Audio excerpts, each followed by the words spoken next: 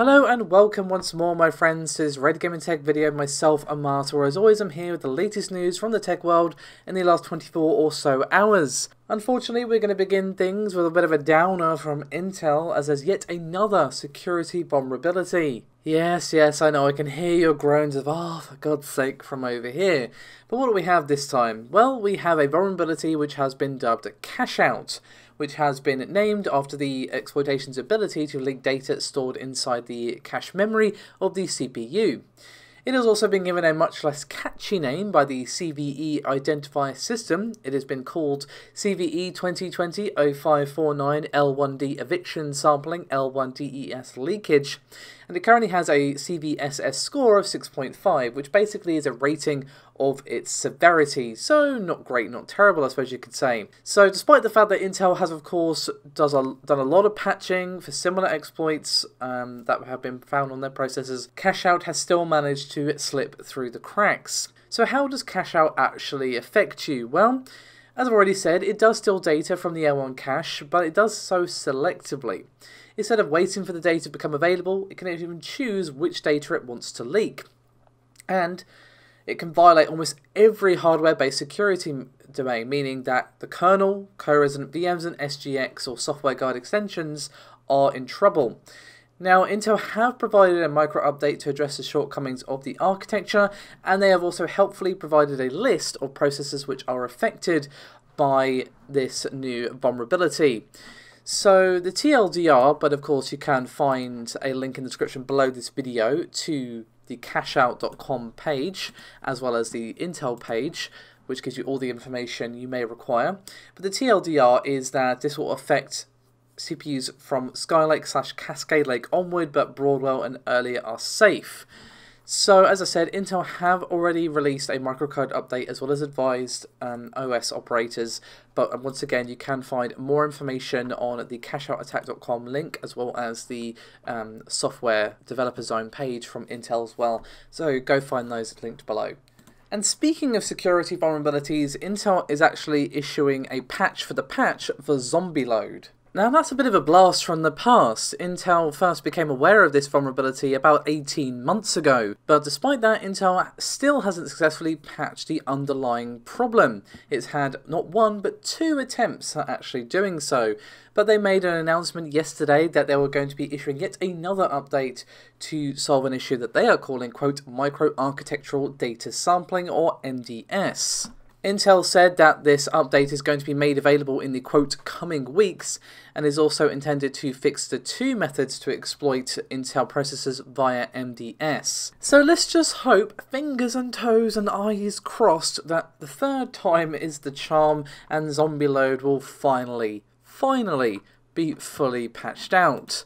But let's move on, shall we, from the doom and gloom to the hope of the future, as we have a little something from Nvidia. So what we have is some more information thanks to Rogame, who has been ever the fountain of useful information as of late, and this time we have a Geekbench listing showing a GTX 1650 Ti notebook GPU. The Geekbench listing, which of course you can see on screen and is also linked in the description below, basically shows us the specifications of the 1650 Ti. And once again, this is the notebook variant of this GPU. So what do we actually see? Well, we see 1024 CUDA cores, a 1.5 GHz GPU clock, and 4 gigs of GDDR6 memory. Interestingly, however, we can also glean something from the fact that the processor for this Lenovo notebook was a i7-10750H. 6 cores, 12 threads at 2.6 GHz. So, seems that in the near future we are going to be getting a 1650 Ti notebook with a 10th gen Intel mobile processor. So with that said, let's move on to a brief little something from AMD's Dr. Lisa Su. So basically what we have here is that Cisco has appointed Dr. Lisa Su to their board of directors today. And they said, quote, Lisa is an accomplished business leader with deep expertise in the semiconductor industry. We look forward to our contribution to Cisco's board and our business as we continue to develop groundbreaking technologies and a new internet for the 5G era that will help our customers innovate faster than ever before. Now, it must be stressed here that she's not moving from AMD to Cisco, she's just been added to their board of directors. Is this a precursor to some larger move? Of course, you may recall some time ago there was those rumours that Lisa was actually going to be leaving AMD. Of course, she has served as their CEO for quite some time now and has been doing a pretty damn good job, if I do say so myself. But that's tough to say. I'm not willing to speculate on that. It is possible that they could be looking to that in the future, or it could just be that they want her expertise. You know, she has a lot of experience, as they themselves said. We'll have to wait and see, of course, what this brings to the company in the future, but still interesting nonetheless. I'm going to move over now to a little bit of a gaming news, something very close to my heart next with Silent Hill. So a little bit of background in case you missed it. You have undoubtedly seen the reports that Konami was working on at least one new Silent Hill game. This was mentioned by Aesthetic Gamer on Twitter, who also starred in Paul's video recently where they talked about the PS5. Go check out the video from yesterday if you haven't seen it. So, they said initially, quote, "In other news, when I'm dropping this stuff, and I think I can talk about this, I mentioned there is a couple of new Silent Hill games in the works.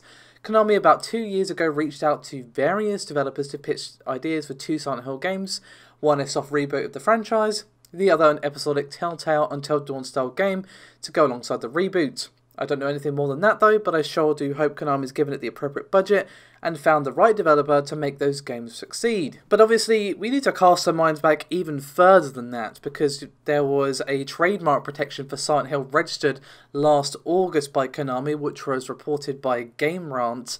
Now obviously that doesn't really mean much, they're just kind of hedging their bets in case they wanted to ever go back to it, they have the legal option to do so. But Konami have actually responded to the rumours and reports surrounding Silent Hill. They said, quote, "We cannot share anything at this point, but we are listening to customer feedback and considering ways to provide the next title." So that doesn't really tell us anything at all, except for the very interesting fact that they are at least considering a new entry. Has development begun, or is it only in pre-production? Are they even greenlighting a project? It's really hard to say. I take that statement to mean that they are in the pre-production stage where it could all still be scrapped. You know, they're looking to see, okay, how could we reboot the franchise? How can we make sure it's successful? Blah, blah, blah, blah. Now, a soft reboot could potentially work. It depends how it's done. I think a remake, not a remaster, a remake of Silent Hill 1 and 2 would potentially go down well if they give it the Capcom treatment of Resident Evil 2. Because obviously, the remasters, don't talk to me about Silent Hill remasters, okay? Just don't. Not great. Let's just leave it at that. So, a remake could be good, or a reboot could also be interesting, but I would still want it to feel like Silent Hill. You know, the later Silent Hill games were... like, Downpour was not bad. I didn't mind that one, actually. But Homecoming... don't talk to me about Homecoming. That was awful. And most of them were pretty bad. Let's just be real. And Konami, they've lost a lot of trust.